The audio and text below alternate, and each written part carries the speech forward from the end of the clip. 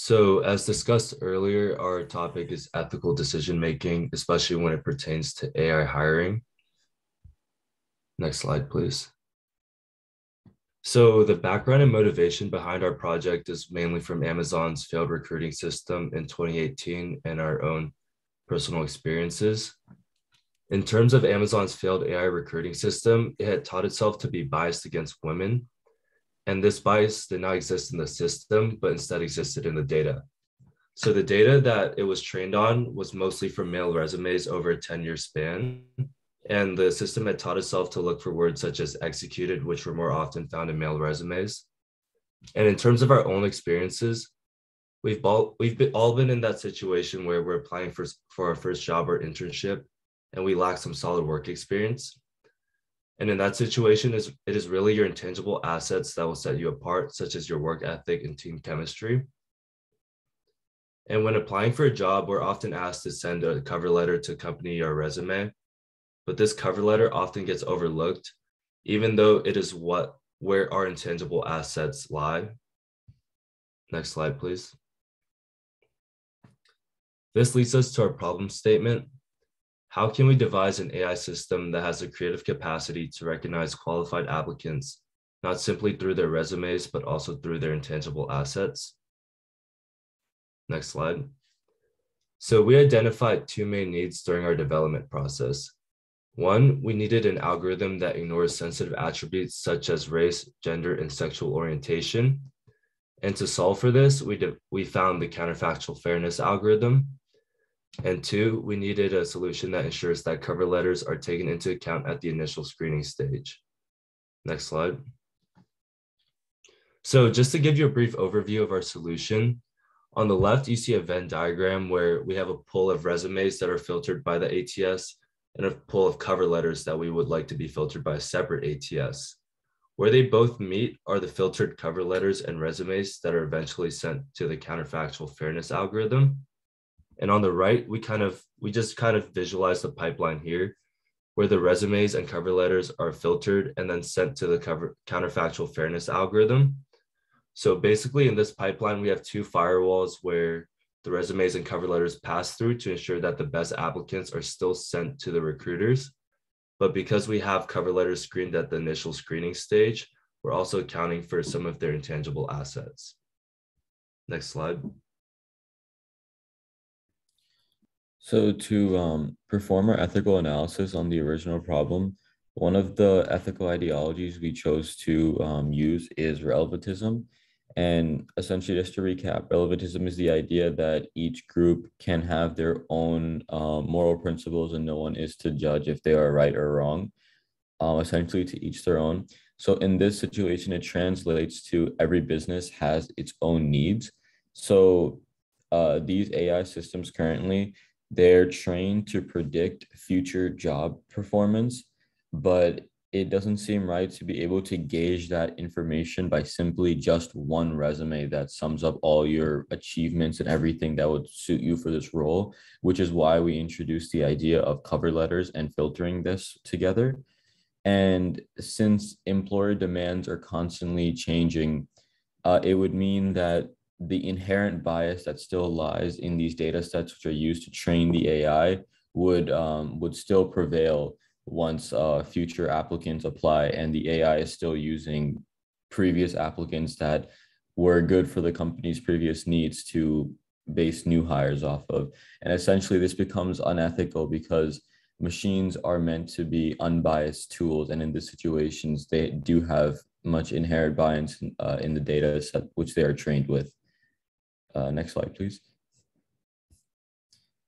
And the other ethical analysis ideology that we use to analyze this is utilitarianism. And just to recap on that, utilitarianism is essentially being able to get the greatest good for the lowest cost. So in this situation, it would be for companies to save the most time and money to get the most qualified applicants. But it really becomes a difference here when we define what actually is qualified, because again, that is something that is defined by the company itself, and which when it goes through an AI, it does have an inherent bias. And in this situation, the AI is trained to take the most efficient route to find the most qualified candidate, and it won't go the extra mile to find other candidates who could be more qualified simply based off of what's on their resume, and what the AI sees is just their resume. So it won't find people from diverse backgrounds that could be just as, if not more qualified. Um, but essentially, it only looks for people in the system which have triggered keywords that the AI was trained to look out for. And this ultimately becomes unethical because the common problem ends up being that not everyone is given uh, a fair chance to be judged by the AI. Next slide.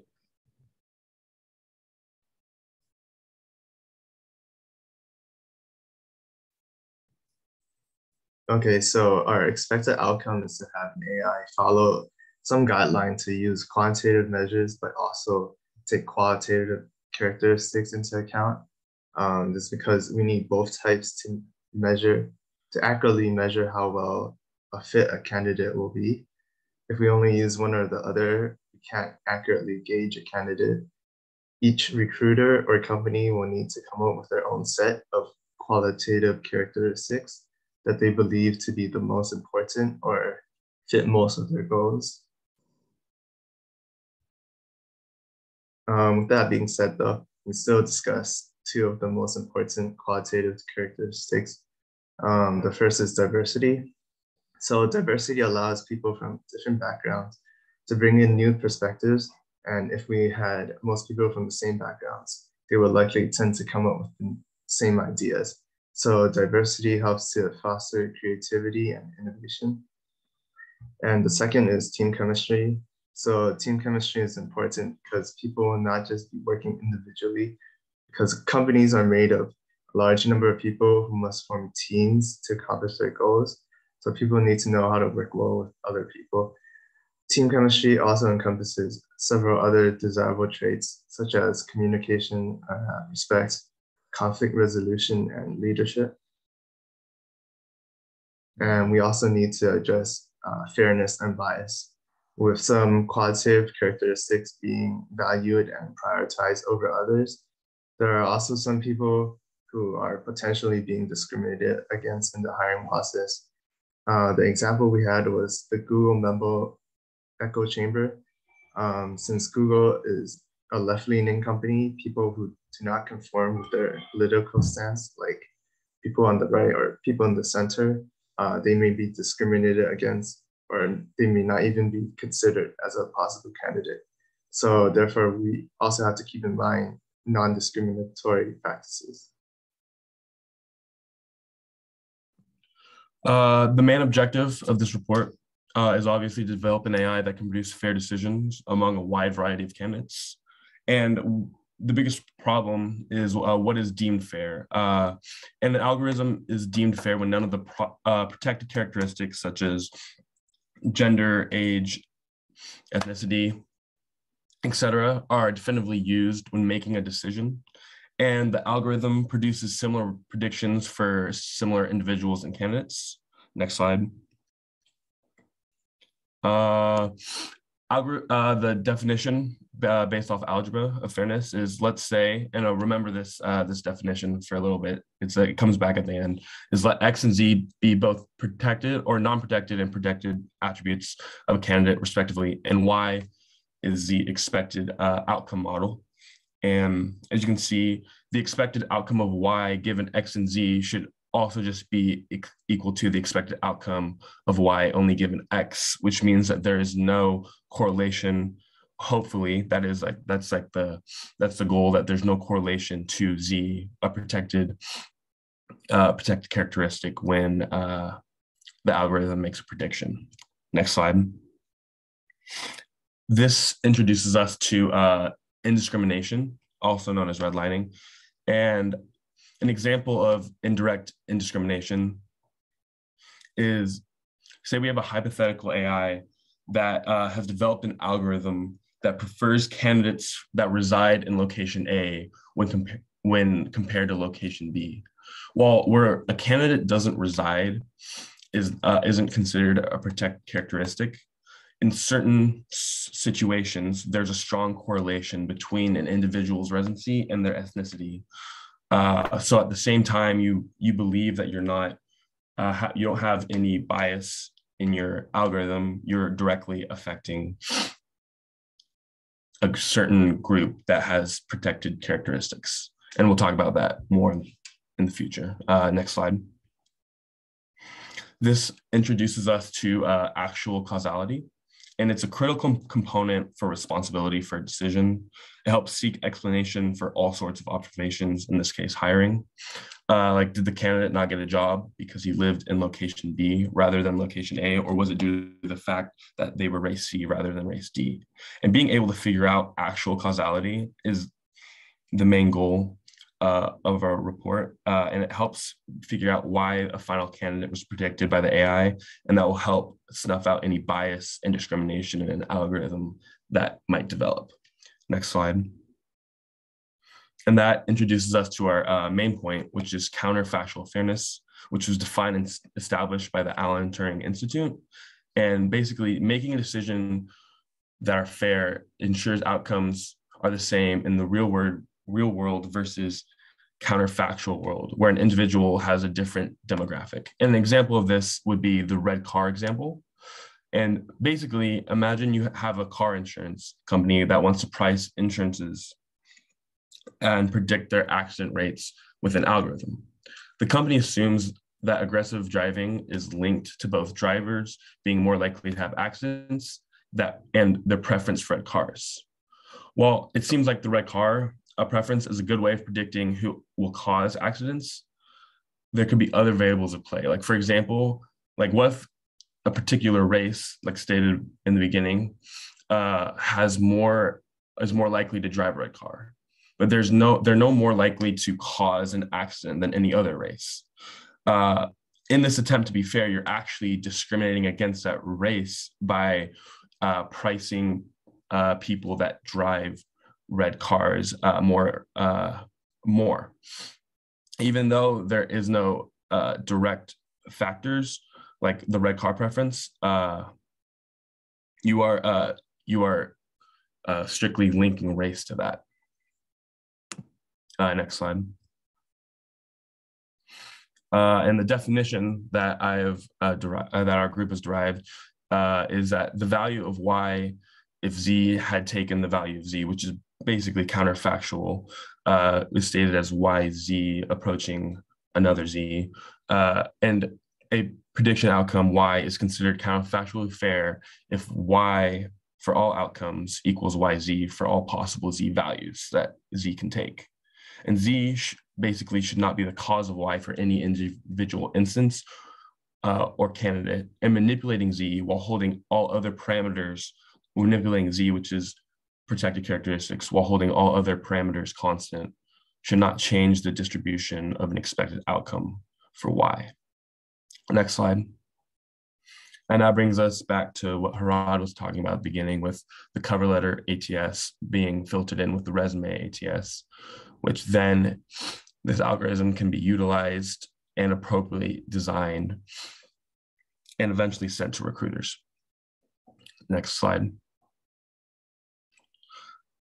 Stated above, filtering resumes with cover letters, we'll be able to find our best candidates, which then are sent to the counterfactual fairness algorithm to help figure out if there's any correlation between a protected characteristic and a non-protected characteristic, which will eventually be presented to recruiters with the best candidate. Next slide. And while the concept of counterfactual fairness is still widely unknown to many, there's strong evidence that will be utilized moving forward with machine learning discrimination. And I do really recommend going and reading the paper that we cited in our paper. It goes into a lot of depth about counterfactual fairness. And that's it.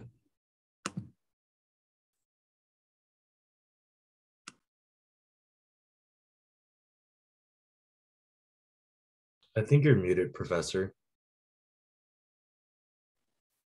Oh, thank you. Thank you for letting me know. Now I can want to repeat that part. Thank you for your presentation, all of you. As I mentioned before we started the recording, I was asking about the non-protected attribute versus a protected attribute. What's their relationship? I mean, for example, red car. Is the color? Let me just be just clarification. Is the color of the car I drive? Is this the non-protected or protected attribute? That's a non-protected attribute that just has a strong correlation with a protected attribute. Right. So right. I kind of explained that poorly, but while the insurance company believes that they're being fair and unbiased, they're directly discriminating against a race and they have no idea. But the counterfactual fairness algorithm would be able to back check that and see that there is bias to a certain race, because there's a strong correlation to the non-protected characteristic. So that's good. I mean, the red car, I like the red car example, by the way. It's also, I have a bias that I don't know if that's true, is the police, the on the highway, it seems to me they always pick on red car. That's another thing. I've read car too, so yeah, I understand that. Yeah. So my question is that a system like Amazon's AI recruiting system, how do we actually discover? I guess my first issue is that how do I actually discover that a non-protected attribute is actually correlated or causality to have a causality to a protected attribute? How do we actually discover that from the data?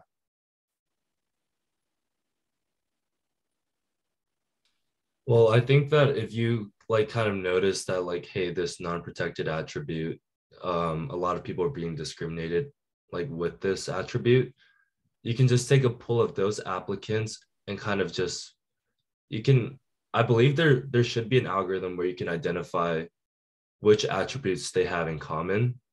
And if there's a significant correlation between the non-protected attribute and one of the protected attributes that each applicant might have, for example, such as race, then you can kind of have good cause to say that those two are correlated. Mm-hmm. Yeah, I mean, that is something which is, I think there is a way to do that statistically or using some of the algorithm to actually check whether some of the attribute in the X category, a group of them, maybe they are actually, it's not just one-to-one. It might be a group of them is actually associated with another group of them in the I mean, in some sense, what this turned to be, if I really want to be really unbiased for Z, for the protected Z, I really need to find a bunch of X, which is totally orthogonal or independent to any of the Z I'm actually protecting. So if you think about a concept called principal component analysis, have you heard about PCA? It's essentially saying that what are the most important attribute in a data set that's actually represent the how do I say that those are the component I really care, and they're pretty much independent of each other, and those are become the kind of attribute that really matter. So I think that that need to be examined, checked. There is a way to do that in the using statistical algorithm to do that. I think that's okay. So that's number one. Number two, I want to ask, you didn't address this very much, and I don't think anybody could have done that easily. The question about job performance, because assuming I can separate X and Z nicely, take care of the red car issue, but I still need to deal with the issue is how do I actually define what is job performance? So what do you think Amazon or whatever system you know, how do they actually decide what's the job performance? I think they would base job performance based off of the set qualifications that they desired for the role. So if they have categories like I'm not categories, qualities A, B, C that they're looking for in a candidate, and perhaps one candidate has A, B, C, while one candidate only has A, it makes it more likely that candidate A, B, C would be more likely to perform well on the job, just in terms of hard skills that are required for it. Okay, so they when you talk about job performance, you're talking about the attribute that's actually presented in the resume and maybe in the cover letter. Because when I read it, the other way to interpret that is actually look at their real job performance after they got hired. You understand what I'm saying? So they're actually looking at the what they did after that. So there was a study around 2009. It's by IBM internally, by IBM Research. And the work is actually looking at all the performance data about 400,000 IBM employees around the world. And in that study, they actually look at what is their performance related to the team organization. The team organization means that they have one strong first line manager and basically managing directly hierarchically to the small team versus the other team formation, which the team is actually like a peer-to-peer. Everybody about the same kind of the role, and they collaborate. And the thing is that they then the job performance is how much money that unit actually earn over the year. So they look at their email about all this, how they actually communicate to decide whether this team organization is actually how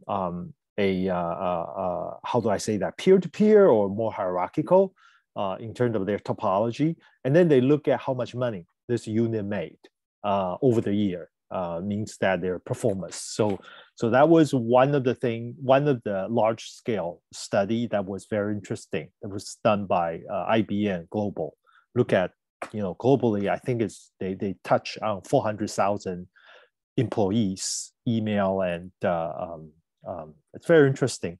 But that job performance is certainly being criticized because you look at the money you make, which that is actually shadow and determined by a lot of other factors about that. So, but overall, interestingly, the result indicate that when the team leader is dominating, is more hierarchy, that team tend to perform better, meaning that they tend to make more money for IBM, which makes sense if you think about that, because the team leader is dominate, so he actually grabbed the project. That's actually going to easier make money, for example. So that's why it's actually it became not necessarily as a topology from the sociology perspective, but it's just the leader is actually determine the performance. Okay, so I thought that okay, let me ask this question. Do you think it's a reasonable to train this kind of system based on the after hired performance?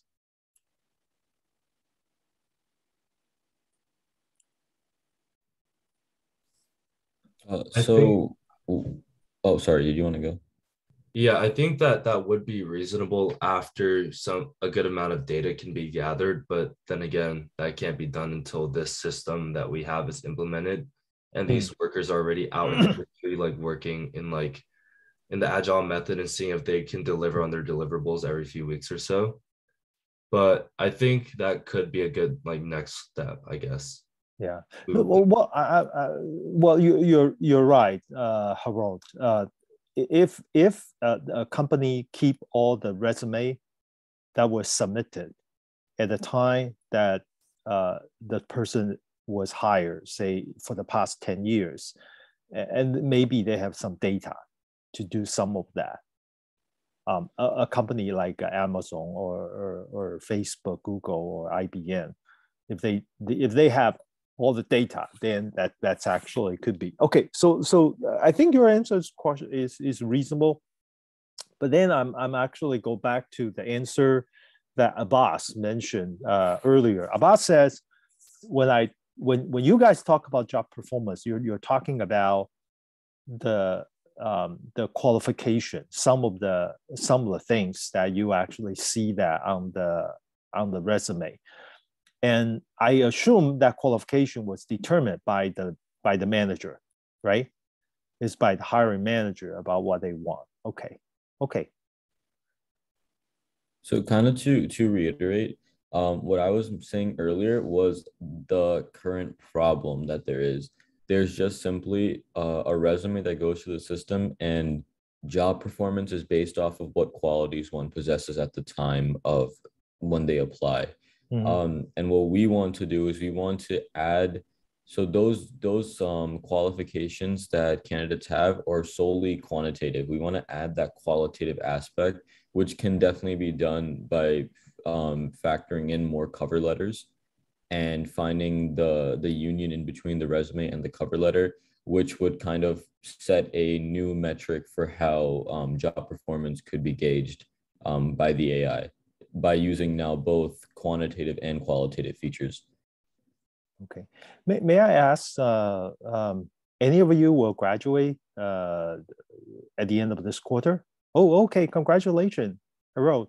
And I assume that you're doing job hunting process right now. You don't have the answer to that. I realize this is actually private, but either you already did or some of you will be doing this kind of interviewing process, right? I mean, you have several rounds, and eventually you're going to there are some of the interview will be technical, and some of this eventually you will be either Zoom or face-to-face with the hiring manager. So there is a lot of qualitative issue that will be addressed in a non-AI way.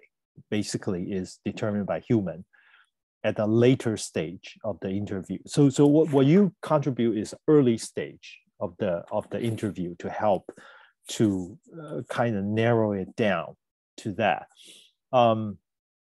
So I guess my question is, it's interesting that you guys talk about the qualitative part and the quantitative part. They're both important. So my question is that, do you think is actually a important thing for you to think about using machine learning approach to deal with the qualitative part at the early stage of the interview, or is alternatively those part will play a role at the later part of the interviewing process, where the machine learning is going to be play no role at all? What's your thought on that?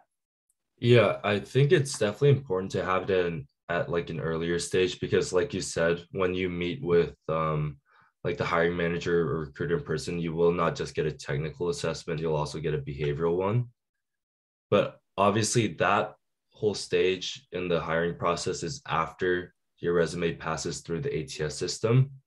So having a separate ATS that will look at the cover letters will kind of ensure that some of the applicants that wouldn't otherwise get seen at the earlier stage will be looked at eventually. So I guess it never hurts to have two looks at the behavioral characteristics of a person, kind of like how, like in today, we're just looking at the resume through the ATS, but the hiring manager also will ask you about your resume in person too. Right. So let me follow up on that. I mean, it's good to have another ATS system to look at the cover letter. But my worry is the following. So let me be honest with you, because ultimately, what we try to address is qualitative, the qualitative perspective. But when we use machine learning, everything becomes quantitative. Even initially, it was qualitative. So on the other hand, if the secret is out about how the cover letter is being used in the ATS system, like the way you described, then if I want to make the cut to the final stage interview, I will probably re-engineer my cover letter in the way that I think that will give me the best quantitative chance to actually be able to go through. And some of the people who are not unaware, totally unaware of this, he just wrote a cover letter from his heart or her heart. It might actually become a disadvantage of them because they didn't know the algorithm. So what's your thought on that?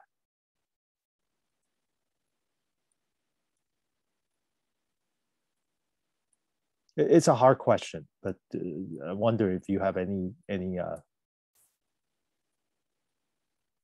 Yeah, I mean, that's definitely a valid concern. I think that's one that we kind of failed to take into account, where people could, if they find out about the algorithm being used, they could just re-engineer their cover letter, which would put those people that we want to be seen at more of a disadvantage than they already are. Off the top of my head, I cannot really think of how we could prevent that. Yeah. So here's something which is I don't think machine learning today is very well developed for this, but I think it's possible for the future AI algorithm to do this. Is that I might be able to detect how innovative the letter itself is. So meaning that if you actually follow some kind of template, follow some kind of guideline about how to write a cover letter to survive the system, you might be able to see some of the similarity or some of the pattern that's actually people write such kind of letter. It's going to be cat and mouse game because people are just keep changing that. But on the other hand, is somebody whose letter is obviously by himself, and is sorry, I should say by himself, by herself. Is like this letter is very different, is very customized, is very how do I say that? Fairly innovative. And we might be able to, AI system might be able to differentiate that. Also, it's even possible to detect whether this person has asked other people to write the letter for him or for her. It's just I mean, I will give you an example that I remember we were evaluating the graduate applicant. I mean, the graduate applicant, they send their package to us, and we look at their statement of purpose, which is the statement of purpose they write really, really well or really, really poorly, and that's actually important. I remember one of the case that we actually don't, the faculty, we actually don't believe that the student actually wrote that statement of purpose. It was too good. It was really, really good, but that particular candidate's I think either one of the English score is so low. So basically we're saying that I think it's either the writing GRE written test or whatever. It's just saying that, well, it's inconsistent because the letter looks really, really fantastic. Sorry, the statement of purpose looks fantastic, but some other element in the whatever the profile doesn't fit that. That was an interesting example. So dealing with qualitative, it might be we need to, you guys, if you want to develop this, you might want to play some tricks over there as well, like that. Okay. Let me see my the other question. Okay, Henry, I think in your presentation, you actually said something caught my attention. So you mentioned about in certain industry in the Silicon Valley, they're more left leaning. Do you remember what you said, Henry? Oh yeah, I was using the example from the Google memo. The Google memo.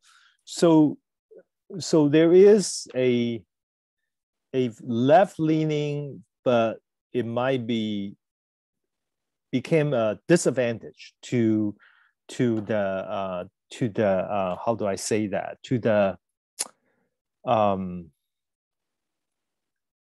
to maybe people in the more of a moderate or central political leaning.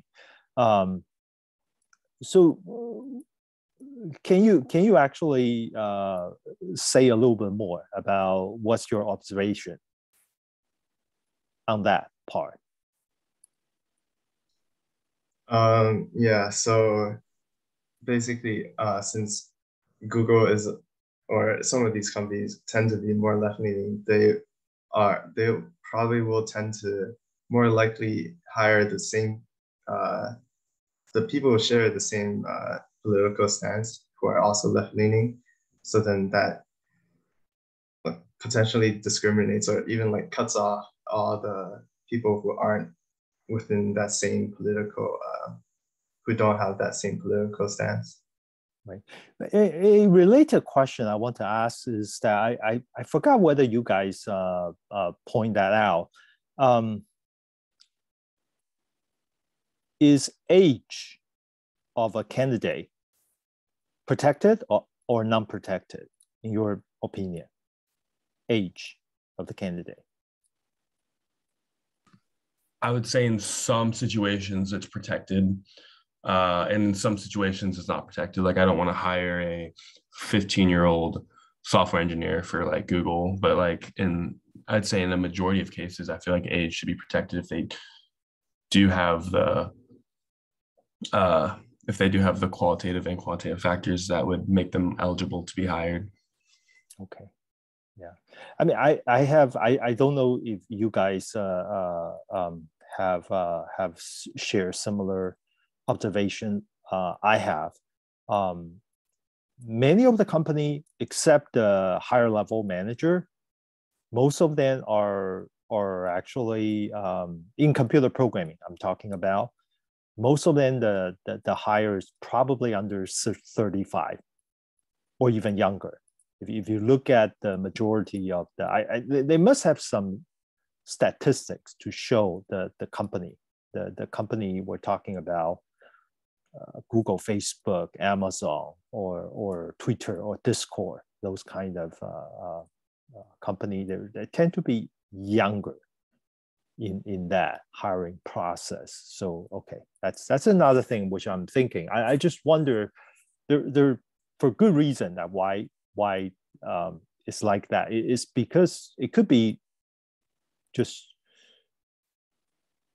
correlation, because the skill set they want to look for is just fit to that. Okay, but yeah, that's good. Okay. All right, I don't have any more questions. This is a really, I feel, number one, as I said that earlier, I want to thank all of you to put a really great effort to work on this project, to have a really well-written report. I really like your report when I read it. And also, this is a very important topic. I just hope that that somebody will pick up this idea to continue. I mean, I said somebody, not necessarily any one of you, but somebody from a industry. They need to look at these things more carefully, which help us to handle some of the unfairness issue in the hiring process. Which when you guys talk about, I forgot who actually said that. It could be Abbas. It could be Harold. I forgot. Maybe is Garrett. You talk about somebody's the the location they're from is actually potentially a important factor of being. I think those kind of things are very important because we want diversity. We want to protect those people that they're actually being disadvantaged in that sense. Yeah. Okay. Any question for me or anything you want to comment on your work? Okay, then I'm going to. I have one last thing. Sure. I would recommend going and reading the paper that we cited from about counterfactual fairness. I feel like you would enjoy that paper a lot. That's okay. Okay, so it's the 2017 paper, right? Yeah, the 2017 paper. Right. I actually just read the beginning part, but I think that's important. I'm personally interested in doing the fairness algorithm. Try to think about what is the definition of fairness has a multiple definition, but counterfactual fairness is actually an important one. Yeah, I would definitely read the rest of the paper. Thank you very much, Garrett. Okay. All right, so I'm going to stop recording.